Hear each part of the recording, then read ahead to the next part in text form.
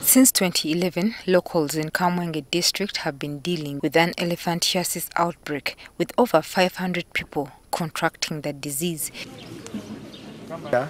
We started getting these people presenting with swelling, asymmetrical swelling of the limbs, of the lower limbs of the legs. So at the beginning it was difficult to know what was the real cause of this problem.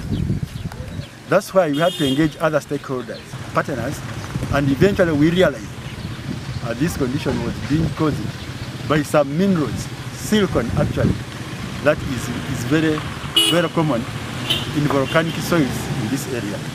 With rising cases of infections, the health workers who have taken charge of the situation are worried that they are now running out of steam and ability. First of all, the first challenge, our facility is too small. As you can see, we have only one building, of which one building we have to care for all patients who come, including our elephantiasis patients.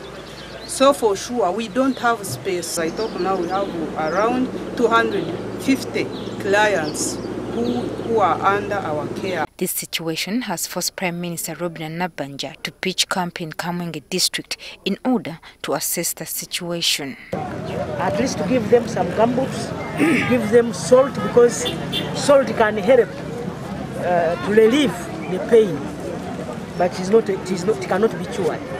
So basically, as government, we have assessed the problem, and we have been told that over 500 people are affected, and therefore we are going to help them.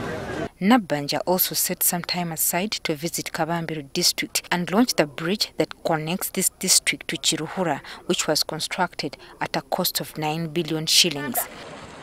Allow me to commission this. In Chegegwa district, Nabbanja halted the construction of a 40-kilometer road, citing poor works. The president is struggling to get money.